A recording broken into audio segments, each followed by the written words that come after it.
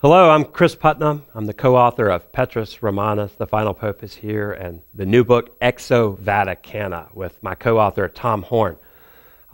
Today, I wanted to talk to you some about exoplanets. Now, this is the idea of planets that are outside of our solar system. And this is where the prefix exo is put in front of the word Vaticana, so that's where I get the title for our book, Exo-Vaticana. There's a whole science now that's really popular. It makes a lot of headlines on the internet about astrobiology. Now, this is the combination of the astronomy and biology, the study of life. So what is an exoplanet? So it's a planet outside of our solar system. And the thing that's really interesting about this is that in 1996, they found the very first one. So we didn't know about any extrasolar planets until 1996. Now, today, if you get on the internet and look at articles, you'll see that they are estimating 100 billion exoplanets exist. Now, that's a really big number, and they don't really know that. What they're doing is they've sent up a satellite called the Kepler space satellite, and it's looking for exoplanets. And it does that by several different means, and we'll talk about that a little bit. But what they've done is they've looked at a really small area of space, and they've seen that they've got a certain number of planets. And so from that, they just extrapolate that. Like, if this number of planets is in this much space, what would it mean if this much space was, characteristic of the whole universe? And so then they get 100 billion is the number that they're throwing up right now. Now, just in our Milky Way galaxy, they think that we have millions, which is, an interesting extrapolation.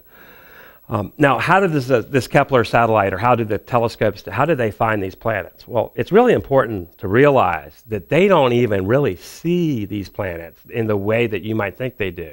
What they're doing is they see a star. So you have a star way out in space, and they focus in on the light of that star.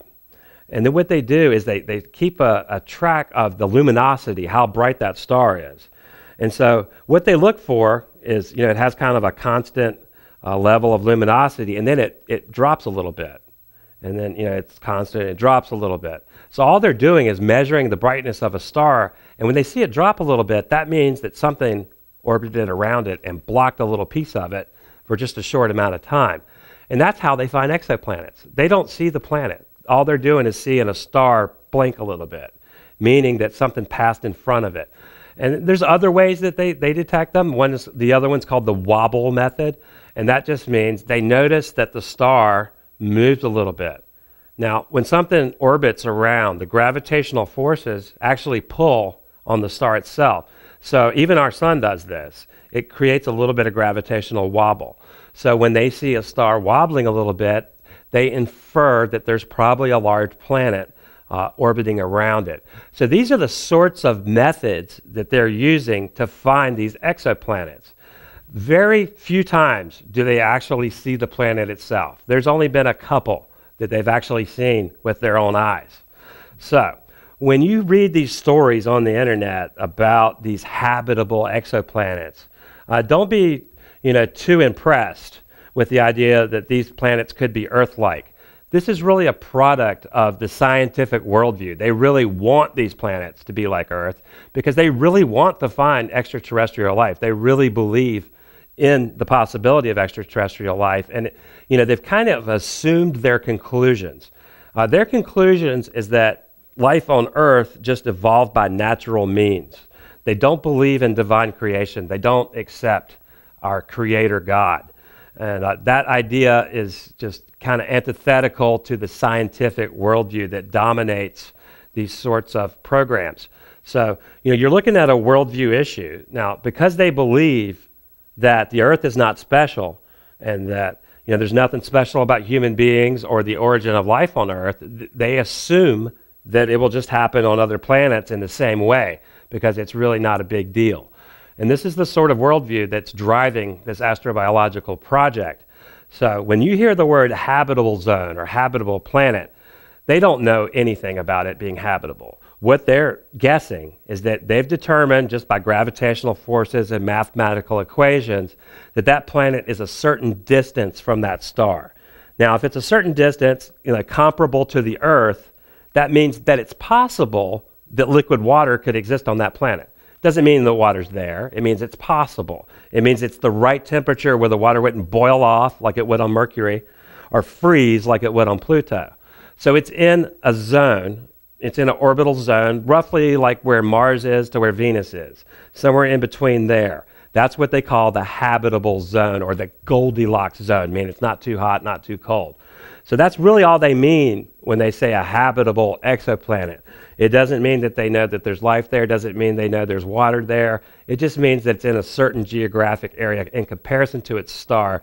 So don't be deceived by this idea that they're finding real Earth-like planets. Now, our book Exo-Vaticana talks about a lot of these issues, and it talks about aliens and things like that. Just to be really crystal clear, we do not believe in space aliens. And, I devoted an entire chapter to astrobiology to explain these issues to you and why I think the Earth really is a very special place, uniquely suited to life because our Creator God created it that way for us to live. And I think the issue of real aliens is probably an external issue because when I read the scriptures, there's a philosophy of history from first advent to second advent. So the event that we're looking for is the return of Christ, not an alien exclosure event. It could be that God made other people, but I don't think they're going to come here and deceive us the way that the sorts of things that we hear from UFOs and the sorts of worldview that we see coming from astrobiology and these secular scientists. So we expect that if there is a claim to alien life, that it's going to be what we call the great deception or the strong delusion that the Apostle Paul warned us about in 2 Thessalonians chapter 2. So just to help you process a lot of the media and the science that you're hearing about astrobiology, don't be taken in and believe that there really are space aliens out there at this point. There's really no evidence for that. Thank you.